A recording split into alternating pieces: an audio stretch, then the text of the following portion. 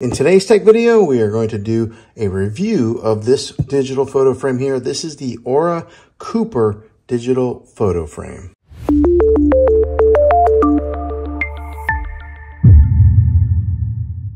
Well, thanks for checking out this video, guys. I just want to share my thoughts on this particular digital photo frame that I have recently bought, and I think that it's a fantastic purchase. For those of you guys who are in the digital photo frame market, looking to buy one, I really recommend this brand right here. I did a lot of research on photo frames, and I found this one to be the best one out there on the market, and I'm going to share my reasons why. So first off, let's go ahead and talk about some of the specifics of this mat here. This is the 10.1 inch frame.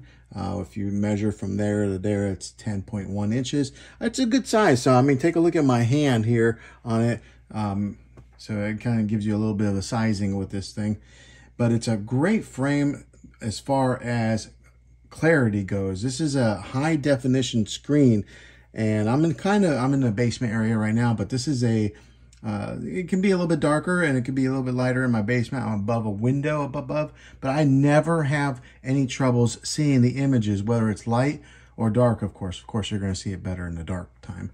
But even when a well-lit room, you can see these pictures really well. Now, I did opt for this particular frame here because it does have that mat around it, and then they call that the gravel finish on the top. They do have another color, I believe, which is more of a lighter gray up at the top here, along with that matte. But I wanted the matte just because it looks a little nicer. It almost looks like a photo frame that has the matte around it. The other great thing about this particular frame is the cord to plug this thing into the wall is pretty long.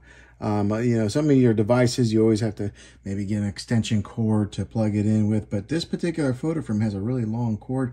It's a fabric cord also. I don't know if that matters to anybody. Makes it a little easier to maneuver around. As far as the frame goes itself, there is a cheaper option out there than this one. It's this one here. This is the Aurora Carver. It doesn't have that mat around it. So that's just another option if you want to go a little bit cheaper. I'll link both of these in the description down below. But yeah, as far as this one goes, let me show you how some of the details of this. As you can see, I got like a Disney picture on there right now. But say you are watching it and you want to kind of slide through it pretty quickly. All you do is you don't touch the screen. At the very top here, it's like a touchpad. And then you swipe your finger across just like that. If you want to go back, swipe it back again. Just like so. So there's no touching of the screen itself. You have to touch the top of it. And then as far as the top goes, there is a tap feature that brings up, tells you where it was taken and the date, if your phone that you took it on has that information. You can double tap it and then a heart will come up. So you can kind of favorite some photos. But also, it does have the live photo feature. So I took this with my iPhone. As you can see how it moved. And at the top left there is that live indicator saying that it is a live photo. So if you do take some live photos on your phone and you upload them here, they will show up like a live photo instead of just a static image. So that's kind of a nice little feature that they have here. If you tap and hold, and not just tap, but if you tap and hold it, you can close this image, or you can go over to exclude it, or you can turn it off. Those are just some of the touch controls that you have. So say you upload a picture on here and you don't want to see it anymore. You do that and then you'll just tap it again. And then, yeah, tap and hold. You just tap it again and then it would exclude it and it wouldn't show up on your photo frame anymore. Slide over there, tap, close, and then it'll continue on. Now, as far as the transitions go, you can do the minimum, I believe, is 15 seconds, or maybe it's 10 seconds. I wanted to pop in here real quick because as I was editing this video, I wanted to give you guys the exact specifics of the slideshow timing. And here on the screen are the exact intervals that you're able to select here. So you can see it has 15 seconds, 30 seconds, all the way up to 24 hours, which I don't know why you would want that, but maybe just to have a picture, one picture every day. But these are different options that you are able to select with the slideshow timing. Also, when you're uploading photos to the app, you can decide whether you want the photos to shuffle or if you want them to go in a chronological order as the way that you upload them. Another nice feature that they offer is photo match, where they will display portraits side by side when possible, and Aurora will create moments of delight by pairing related photos such as the same person, same event, and more.